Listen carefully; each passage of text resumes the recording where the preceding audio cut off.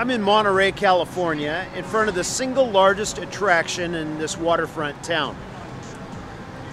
You can spend hours inside this facility looking at fish, learning about fish, hearing stories about fish. Fish stories seem to be a part of who we are as people. Fish stories range from two guys in a small boat bragging about the one that got away. Fish stories also include classic literature about Captain Ahab and Moby Dick. I'm certain that as long as men have sought to harvest fish from the sea, there have been and always probably will be stories about fish. Scripture is not without its fish stories. There's a fish story about a hungry crowd and a borrowed lunch that contained fish. Jesus blessed and broke the fish and fed a multitude. Peter found himself one day needing some money for an unexpected temple tax. Jesus' solution? A fishing trip. Put your line into the water and catch a fish. Take some coins out of the fish's mouth and pay the temple tax for you and me. Don't you just know that that's a story that Peter shared a few times? Don't you know that there were a lot of people in Capernaum who tried to catch their tax money after they heard the story? Then there's the granddaddy of all fish stories, Jonah, swallowed by a great fish, a whale. This is one that's been argued about, speculated over forever. People have even used this story in an effort to discredit Scripture altogether. We'll talk about the fish, the great fish, the whale in this story. But the story of Jonah is more than a fish tale. As a matter of fact, every time there's a fish tale in Scripture, there's more to it than the fish. It wasn't about a borrowed lunch, the fish. It was about hungry people. It wasn't about the money in the fish's mouth. It was about a lesson that Peter needed to learn about who Jesus is. And the book of Jonah is exactly the same. It's more than a fish tale. It's a book of themes, principles, and lessons that are designed to help you understand God and to help you respond to people in a fashion that God expects. We will talk about the fish, but there's more to it than that. It's about you. About a year ago, I taught a single lesson on an aspect of the book of Jonah. And on that day, I promised you that within a year, I would come back and do an entire series on the book of Jonah. I went back that day, wrote it down on my calendar. It's been almost exactly a year, and I am here to do a series with you on this book of Jonah.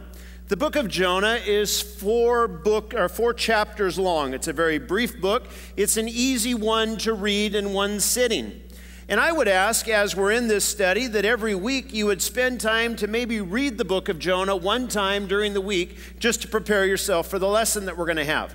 We're going to read some scripture to you today. We're not going to read the whole book to you today, but if you'd like to grab a church Bible, you're on page 644. I will help you find Jonah. If you have your own Bible with you, good for you. You're going to have to find Jonah on your own. It's there at the end of the Old Testament, very small book. I'm glad you're here today, and I have purposely selected to do this series at this time of year. During this time of year, there's a lot of travel that goes on. There's a lot of vacationing that goes on. There's a lot of people that are out of town, and they're not at church. They're not at this church. They're visiting at another church. And I really waited to do this lesson until a time of year when I knew the core of Bethel Church was going to assemble, and I could talk straight with you about some principles to the core of who this church is about the heart of God. This is a unique little book. It's brief, as I said. It's the only book in which the writings are about the lessons that a prophet learned instead of the lessons that a prophet taught to people. We have become, I'm afraid, a little too familiar with this book. It's kind of a joke. We joke about the whale. We joke about Jonah in a whale. We laugh at it. We don't take this little book very seriously, and because of that, I'm afraid we're in danger of missing some incredibly significant lessons and principles from God's heart for us in the 21st century as we dismiss this book as laughable. The story doesn't take long to explain, but it takes a lifetime to live out the lessons that are contained in these 4 chapters. This book is a great reminder that even the most mature Christians still need to grow. The book is going to center on a character who is a prophet, a veteran Christian, a veteran believer, a long-time believer in God, a prophet. And yet there are some things that he's missing that God wants him to pick up. Even the most mature believer needs to grow. Jonah's growth wasn't needed in the area of knowledge. It was needed in the area of application of the knowledge he had attained. His attitude needed to grow. His love needed to grow. Many Christians don't need more information. Many Christians don't need more knowledge or more great teaching. What they need is to apply what it is they've already learned. If we have increasing knowledge and no application, we create rebellious Christians. This little book reflects God's perspective on veteran believers who don't get it. The book is not a prophetic utterance, it's a prophetic story. This little book has 4 parts, and it's divided up where each chapter is a unique part of the story. And today my goal is to give you an overview of this book so that we have general understanding of these 4 chapters and what happens and how this story progresses. And then we're going to come back over the next several weeks and we're going to grab themes out of this book and principles from this book, and we're going to spend a week on each of those. But today is designed to give us an overview of the book to make sure that everybody is up to speed, understanding the basic story and plot of this little book. The first chapter, I told you that this book is divided into 4 sections according to its chapters. And the first chapter is all about Jonah running away from God. And we're going to pick up our reading in chapter 1. The word of the Lord came to Jonah, son of Amittai. Go to the great city of Nineveh and preach against it, because its wickedness has come up before me. But Jonah ran away from the Lord and headed for Tarshish. He went down to Joppa, where he found a ship bound for that port. After paying the fare, he went aboard and sailed for Tarshish to flee from the Lord. Then the Lord sent a great wind on the sea, and such a violent storm arose that the ship threatened to break up. All the sailors were afraid, and each cried out to his own God. And they threw the cargo into the sea to lighten the ship. But Jonah had gone below deck, where he lay down and fell into a deep sleep. The captain went to him and said, How can you sleep? Get up and call on your God. Maybe he will take notice of us and we will not perish. Then the sailors said to each other, Come, let us cast lots to find out who is responsible for this calamity. They cast lots, and the lot fell on Jonah. Then they cried to the Lord, Oh Lord, please do not let us die for taking this man's life. Do not let it hold us accountable for killing an innocent man. For you, O Lord, have done as you pleased. Then they took Jonah and threw him overboard, and the raging sea grew calm. Chapter 1 is about a prophet who is on the run from God. This man's name, Jonah, means dove. He's the son of Amittai. He's from the tribe of Zebulun. He's from the city of Geth-Hepher, from the region of Galilee, 60 miles up the coast from Joppa. He's about 500 miles from Nineveh and 2,000 miles from Tarshish, which is the most western city of its day in the exact opposite direction from Nineveh. Nineveh is where the enemy lived. Nineveh is where the military might of that enemy resided. It's the very heart of Assyria. And sitting in this strategic spot at this strategic time is a man, a prophet named Jonah. God's choice to go and to bring a message to people who were in desperate need of knowing who God was. People who would never know. People who would never hear unless God sent somebody to where they were. The theme of this book is not difficult to understand. The theme of this book is not hard to relate to. The theme of this book is commonplace even for today. The theme is this. From God's perspective, it's a story about God's mercy. From Jonah's perspective, this story is a story of stubborn pride. This is not a book that centers around the story of a whale. This is not a book that centers its purpose around the story of a plant that offered shade to the prophet. Nor is this story about a ship that the prophet was thrown off of. This book is about God dealing with a wayward believer, a man who would not obey him and would not do the things that God had asked him to do. In these 4 chapters, really the whale is insignificant. The ship is insignificant. The plant is insignificant. The significant things in this book are the man and his God getting on the same page so that people who are in desperate need of a message of hope can obtain that. The first chapter is this man on the run. Rollo May said this: "Man is the only creature that runs faster when he loses his way."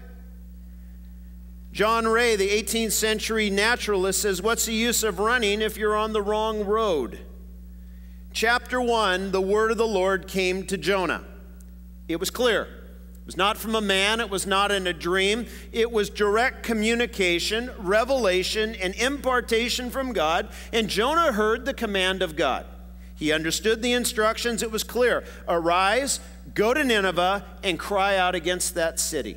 Their wickedness has come up before me. It's a direct message from God. God says an interesting thing here. He says, their wickedness has come up before me. God is not fooled about this city. God is not ignorant about this city. God knows the wickedness of this city. He knows how horrible this city is. This city is a huge city. Scholars say somewhere between 600,000 and 750,000 inhabitants in this city. It was a massive city, but it was also a brutal and a vicious city. It's a well-known fact that these people that after a war would decapitate their victims and stack their heads in stacks as a warning to people. God knew all of that. God knew how vicious they were, and God knew how wicked they were and how evil they were, and God said, I love them. And I want somebody to go and take the message to them. He also knew that they were like that because they didn't know him.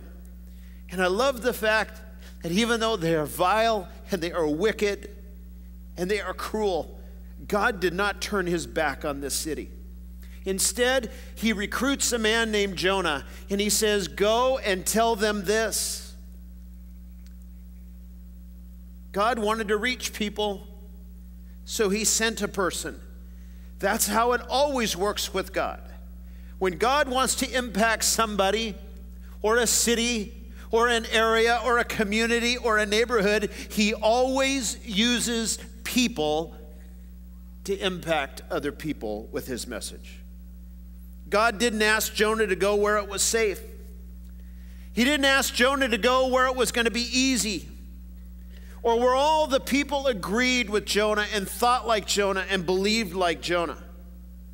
Jonah was asked to go to a cruel, wicked, horrible people that needed God. God said, go. Go to a place that was nothing like Jonah. He was a Jew. This was a group of Gentiles. Jonah, you go to Nineveh. Jonah says, I understand, God. I will now go in the complete and total opposite direction and aim as far away as possible from where you have asked me to go. It's like God saying to you, go to San Francisco, and you buy a ticket for New York City. The opposite direction. He has no intention of obeying God. His goal, the Bible says clearly, is to flee from the Lord, to flee from the presence of the Lord. The original language here suggests that he had purpose. He had purpose in running away. His purpose was to get away from God. He didn't want the people to be changed. He didn't want to see God's mercy at work on them. He had a problem with God's grace. In chapter 4, after the revival takes place in this story, he yells at God and says, I knew this is how you would be. I don't like your character, God, that you're this forgiving. He has an intent in his heart. He's afraid that God will be kind and forgive and restore, and he simply doesn't want that. And so what he does as he runs as far and as fast and as hard as he can. And some of you today, this whole thing about running is nothing that has stopped with the book of Jonah. It has gone on right up until this moment in some of your lives. Some of you here today, in the hearing of my voice or on the internet as you listen to me, you are running from God. You are making tracks to the best of your ability to get away from where God is.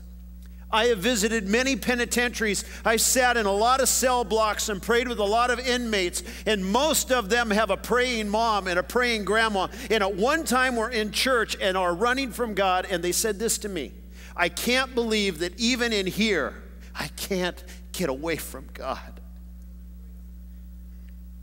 You can run as fast as you want. God's faster.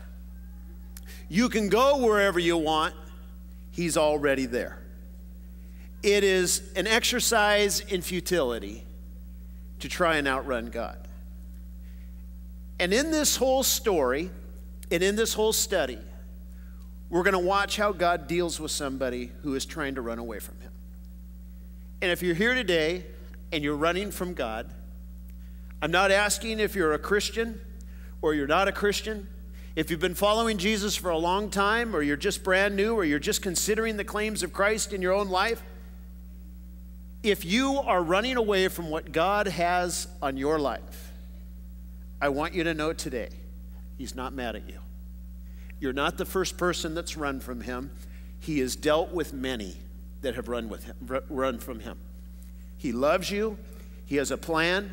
And just because you're running, he's not going to stop. Just because you're running, he's not going to quit. Just because you're running doesn't mean he's going to change his mind about how awesome you are and how passionate he is about who you are.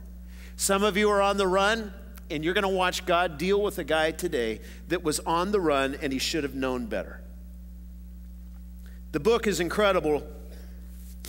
It's reality.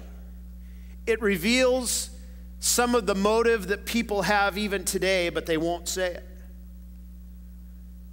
Jonah was upset with God about caring for a certain group of people that he didn't want cared for.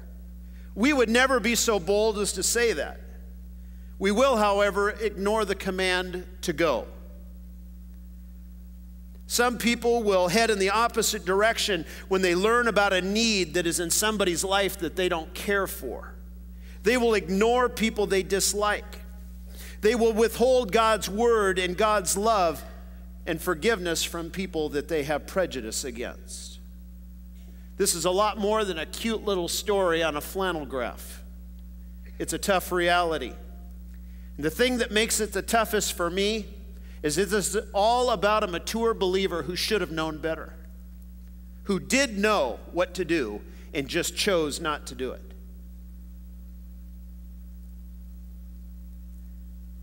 He doesn't want to get it. He doesn't want to obey. His personal prejudices are more important to him than obeying God. Jonah said, no, I want you to judge them. And for that reason, I'm booking passage and I am heading in the opposite direction. There's two things about God you have to know when you're in running position. You can't outrun him, and he won't change his mind just because you're on the run. He's in the boat, he's running, and God prepares a storm. The storm didn't just happen to occur, it was prepared by God, it was sent by God. It's an amazing thought that God would send a storm to deal with a disobedient servant, but that's exactly what he did. It's interesting that Jonah had purpose in his mind, but God was prepared even for Jonah's purpose. That's the great thing about God, is you can't outmaneuver him. His plan is still in force. You can think you are so clever, and yet God's plan will never take a back seat. The sailors become afraid in the storm. They start throwing all the cargo overboard, and Jonah is asleep. In verse 5 of this first chapter, he sleeps. The sailors come to him, and they wake him up. They are having a prayer meeting. The pagans, the sailors, are having a prayer meeting, and the man of God is asleep in the ship. And the captain comes and wakes him up and says, hey, wake up, we're having a prayer meeting. You get up and call on your God. Isn't that something? That in that situation, the pagans know to pray, and the man of God is trying to sleep.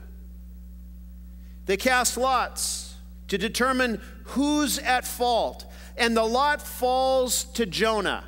He wins, loses, whatever. It falls on him. And they said, "Who are you? And what do you do? And who's your God? And what is going on?" And at the end of Jonah's speech, he says, "I'll tell you what you need to do. Throw me overboard. I'm a prophet. I'm the cause. I'm running from my God. Throw me into the sea."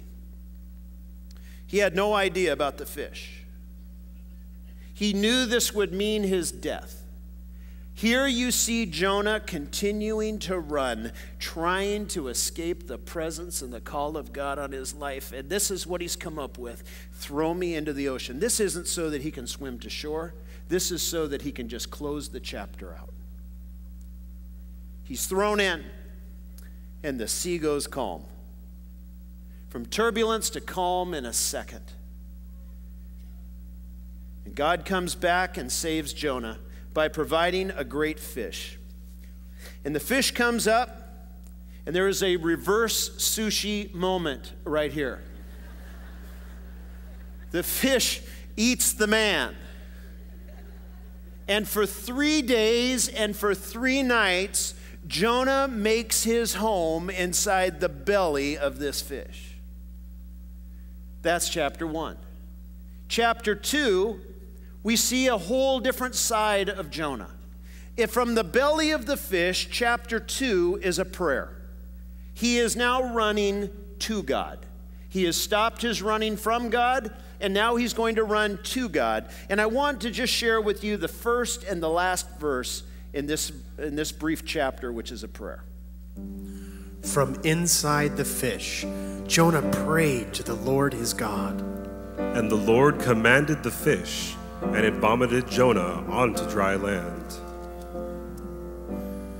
You've heard it said that in foxholes there are no atheists. Well, in whales' bellies there are no atheists.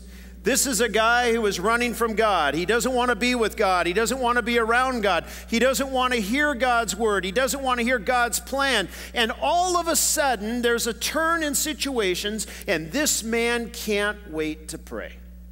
All of a sudden, now he wants to talk to God. Has it ever been like that in your life where you've just gone years or months or days or weeks without any kind of prayer, and all of a sudden something caves in, something goes crazy, something happens, there's a doctor's report, there's a situation with your spouse, there's a situation with your kid, there's a situation with your money, and all of a sudden you can pray. And boy, can you pray. You have some of the greatest prayer meetings of your life when things are going crazy and you don't know what's going to happen next. That's what happens to God's man. He is in the belly of a fish, and all of a sudden, that which the captain of the ship had to prod him to do, he now is able to do on his very own. No captain has had to wake him and say, "Stand up and pray." No, he's praying. In verse 9, he says this in chapter 2, "But I, with a song of thanksgiving, will sacrifice to you. What I have vowed, I will make good. Salvation comes from the Lord." Now, the vow I think that he's referring to here is the one that he took as a prophet to do what God asked him to do.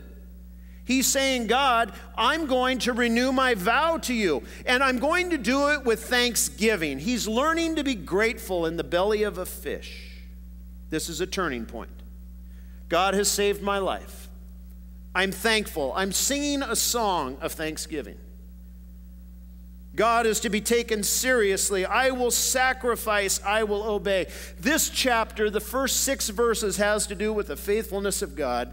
And the last couple of verses, 7 through 9, deal with the seriousness of the vow that Jonah needed to live up to. And after this prayer meeting, I don't know how long the prayer meeting was. We just know that it was 3 days and 3 nights that he was in the belly of this fish. He is deposited out on dry ground. Can you imagine how he looked? Can you imagine how he smelled? Can you imagine what walked into the city? Can you imagine? All I know is that after 3 days and 3 nights, Jonah is vomited onto the shore, and this is what he says: I'm ready to preach. I cannot wait to get to Nineveh. There is nothing the Ninevites can do to me that is worse than what that whale's digestive tract has been doing to me. I am anxious to tell the story that God wants me. Where do I preach? Where is my pulpit? Chapter 3 is Jonah running with God. Then the word of the Lord came to Jonah a second time. Go to the great city of Nineveh and proclaim to it the message I give you. Jonah obeyed the word of the Lord and went to Nineveh. Now, Nineveh was a very important city. A visit required 3 days. On the first day, Jonah started into the city, and he proclaimed, 40 more days, and Nineveh will be overturned. The Ninevites believed God. They declared a fast, and all of them, from the greatest to the least, put on sackcloth. Chapter 3 and chapter 4 in this brief book contain information and a snapshot of the greatest revival of all time. There's no revival greater in the history of our world, not in Scotland under John Knox, not in England under Wesley or Whitefield, not in the United States under Moody or Billy Graham. This is the #1 revival. It's incredible. And in chapter 3, God starts by restating his command. I like that because God doesn't change. Just because the first 2 chapters have happened doesn't mean that God has changed. He hasn't changed his opinion about the Ninevites, but my friends, he hasn't changed his opinion about Jonah either. And some of you are here today, and you need to hear me for just a minute. You've been serving God, you've been a Christian, you've been following the concepts and the precepts of Christ, but there has been a season in your life where you did some really crazy things and you did some crummy things, and you are convinced today that God cannot use you because of a difficult season in your life. You are convinced that it is over, that God has washed his hands, and I would have loved to have used you, but now because of what you've done, you are useless to me. I have heard so many people tell me, I wish I hadn't made that mistake. Because I made that set of mistakes, God can't use me anymore. That is not the picture in this book. The 3rd chapter begins by God reinstating the command to Jonah and saying like this: I know about the first 2 chapters. I know you ran from me. I know what your heart is. I know how you tried to get out of my presence. I know you made mistakes, but I am God and I don't change, and I still want to use you. You are not disqualified because of mistake in your life. That is a lie from the devil to marginalize you and to set you to the side. Right here, God could have selected another prophet. God could have raised up another individual. God could have killed Jonah on the bottom of the ocean. Story over. That's not what he did, because he still loves Jonah and he still has a plan, even though he rebelled and had a problem. Just because you have a problem, just because you've gone in the wrong direction, just because you didn't do it the way it was supposed to be done the first time, does not mean that God does not have plan for you and purpose for you. I hope that encourages you today.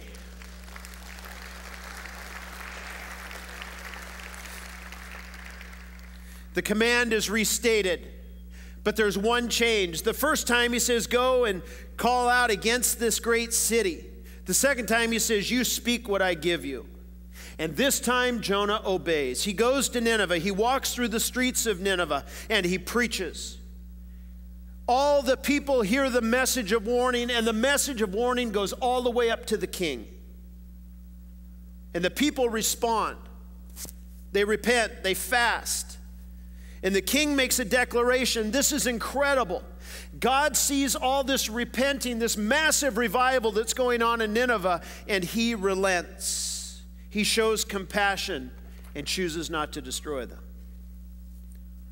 In chapter 4, after this amazing revival, Now we're going to watch Jonah go head to head with God, running out ahead of God and banging heads with God. But Jonah was greatly displeased and became angry. He prayed to the Lord, "Oh Lord, is this not what I said when I was still at home? That is why I was so quick to flee to Tarshish. I knew that you are a gracious and compassionate God, slow to anger and abounding in love, a God who relents from sending calamity. Now, O Lord, take away my life, for it is better for me to die than to live." But the Lord replied, Have you any right to be angry? Nineveh has more than 120,000 people who cannot tell their right hand from their left, and many cattle as well. Should I not be concerned about that great city? Jonah's going to bang heads with God. Chapter 4 contains information about the only crusade where the evangelist needed follow-up. Usually it's the new converts that need the follow-up, but in this story, the evangelist needs help. Here the man used by God, and you would expect him that his issue at this time, after a city of that magnitude turning to God, that the issue in his heart would have been pride. Pride over accomplishment. But no, he's angry. He's displeased with God, and he goes as far as to confront God, angry over the fact that lives were changed, that lives were spared from judgment. Obviously, the lessons from the great fish are wearing, their effect is wearing off. It's amazing how in the belly of the fish we can make vows to God. It's amazing how our prayer life increases during the pressured times of life. And as soon as things start to get good, how we can begin to lose the fervor of our prayer and the fervor of our commitment to connecting with God. As a pastor, I have seen far more people walk away from God over success than failure. And here we have God's man who in the belly of a fish prays articulate prayers, and yet after revival goes back to the same heart and begins to have an argument with God over the character of God. He says to God, I told you this would happen. I knew you were like this. That's why I ran. God, I know your faults. Your faults are that you're loving and you're kind and you're forgiving, and it irritates me. It irritates me, God, that you're like that toward people that I don't like. This man is a bigot. He has prejudice against Gentiles. His own hate is getting into the way of being a responsible believer and as a prophet doing what God asked him to do. Jonah is demonstrating the opposite characteristics of the God that he represents. In verse 3, he will try death as an answer once again. God, just take my life. The Lord counsels him, and he counsels him with questions. It's interesting that we look objectively at Jonah, but haven't we done similar things in our own lives as Christian people? Accusing God of falling short of our plans and our ideas.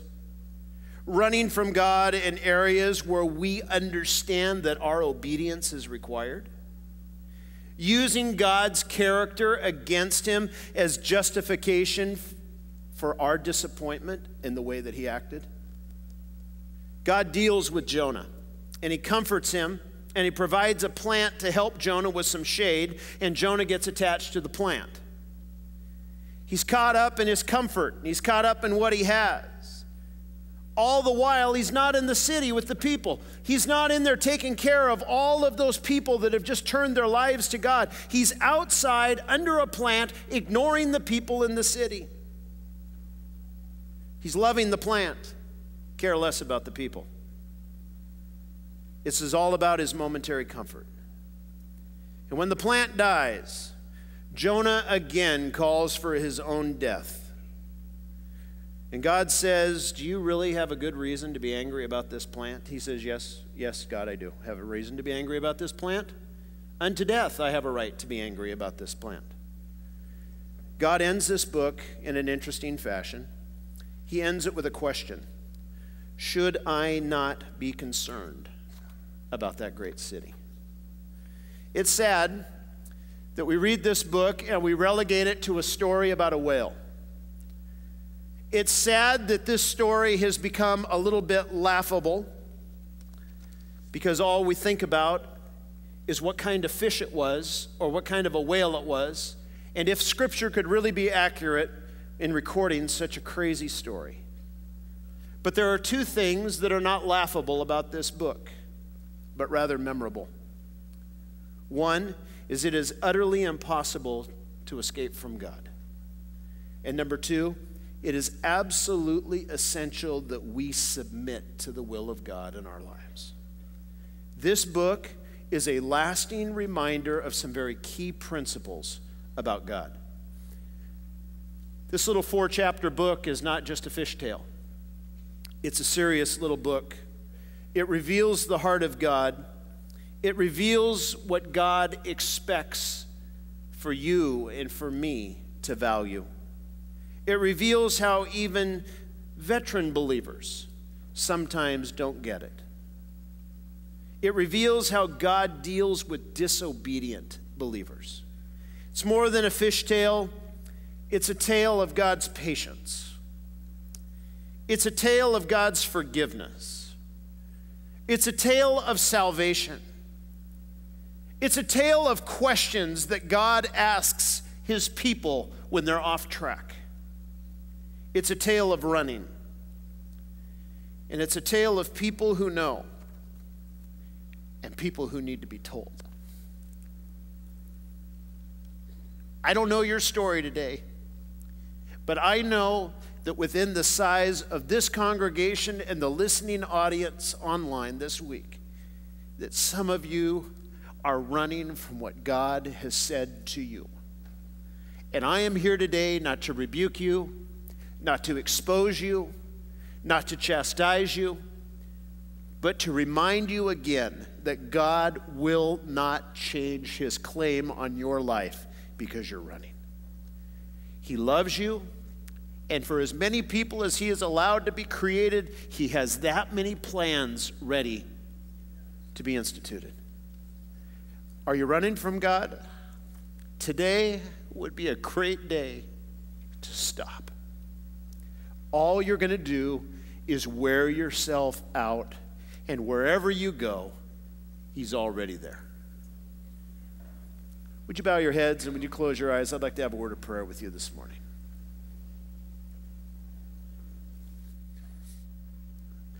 I want to pray for you today. If you're in a running mode away from God.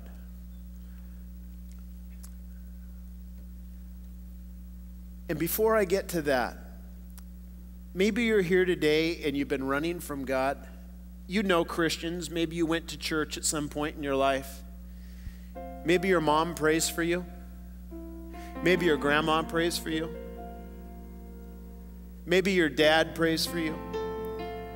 And you've been running, and the only reason you're here today is because somebody invited you, and things have gotten so uncomfortable in your life that you decided that you just give this a try.